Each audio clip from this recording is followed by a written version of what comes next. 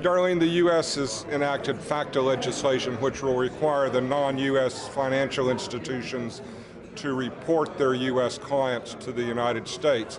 How is this affecting other countries and their reporting requirements? Well, to be honest with you, it's not just the United States who is enacting this type of legislation.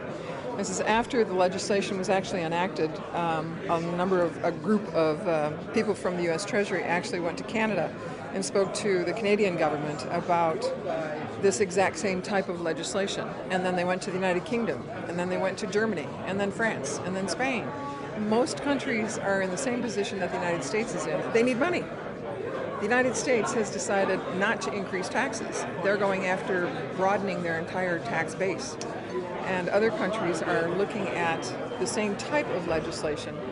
Nobody is willing to allow their residents not to pay tax. And they see this FATCA legislation as the key to getting all of the financial institutions around the world to act as information gatherers.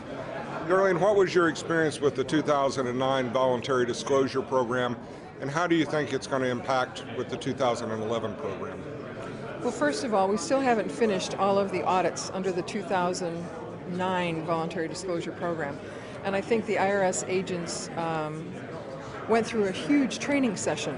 The IRS wasn't exactly sure, and the agents were not properly trained. I think the way the new 2011 program is developed is a lot more structured. I think the agents are better trained. I think it'll move a lot smoother. But to be honest with you, I still have my reservations on this. I think I would have no problem sitting down and talking to people with the new voluntary disclosure program. But would I put everyone through the new program? That's a big question. That is a big question. Because under the new program, the agents have no discretion whatsoever to be able to discuss reasonable cause, non-willful intent. And when you have an American, first of all, who didn't even know he was an American or even had to have these type of filing requirements, I think there's reasonable cause that they shouldn't be hit with these type of penalties, especially if they've never lived in the United States in their entire life. So I think there's a reason for people to go through the voluntary disclosure program. I think there's a reason for people to go through voluntarily and disclose and actually put forth their returns and file.